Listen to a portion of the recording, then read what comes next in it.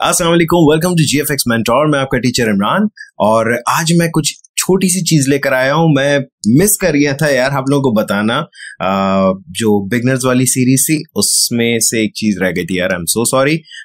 आज मैं अपने YouTube के कुछ कमेंट्स पढ़ रहा था तो उसमें एक मेरे व्यूअर ने बड़ा अच्छा मुझे एक लिंक दिया कि सर ये बटन्स क्या करते हैं।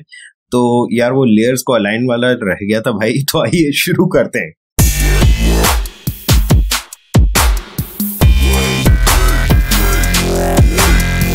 Alright, welcome back. सो मैंने यहाँ पर ये कुछ डिफरेंट टाइप की लेयर्स बनाकर रखी हुई हैं। These are simple vector shapes और अगर आप देखें तो इनमें सबकी एक तो हाइट इक्वल है, बस विड्थ थोड़ी सी डिफरेंट है।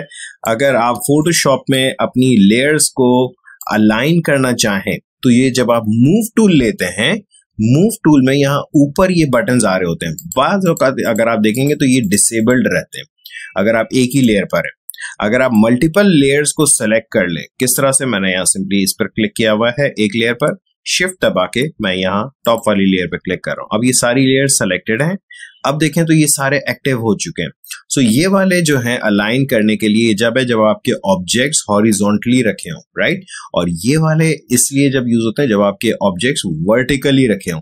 सो सिंपली अगर मैं ये क्लिक करूंगा तो ये सारे लेफ्ट अलाइन हो जाएंगे। अगर मैं सेंटर पे क्लिक करूंगा तो right centre align, and then of course यहां से राइट अलाइन।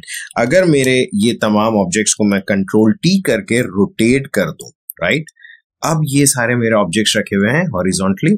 तो अब अगर आप टॉप है, सेंटर है और ये बॉटम है, ये इनके थ्रू आप अपनी लेयर्स को अलाइन कर सकते हैं। सिमिलरली अगर आप यहाँ पर आके देखें तो ये आपके पास स्पेसिंग है, आप इसके थ्रू स्पेसिंग सही कर सकते हैं। ठीक उसी तरह से जिस तरह से हम इलस्ट्रेटर में भी अलाइन करते थे, यहाँ पर भी ऑप्शन है।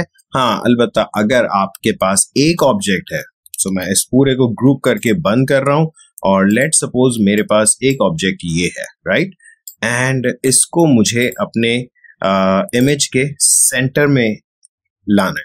ऑब्वियसली अब इसको तो हम अगर मूव करना चाहें तो देखें यहाँ पर ये सारे ऑप्शंस डिसेबल्ड है क्योंकि ये एक लेयर सेलेक्टेड है।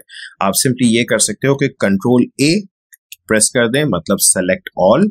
अब जब सिलेक्शन बन जाएगी तो आप इस सिलेक्शन के थ्रू इसको अलाइन कर सकते हैं। सो जरूरी नहीं कि सिर्फ सेंटर में, आप चाह रहे हैं कि जी इस जगह के सेंटर में आ जाए, लाइक इतने पोर्शन के सेंटर में आ जाए, या मिसाल के तौर पर आप अपना इसको हाफ पोर्शन में करना चाह रहे हैं।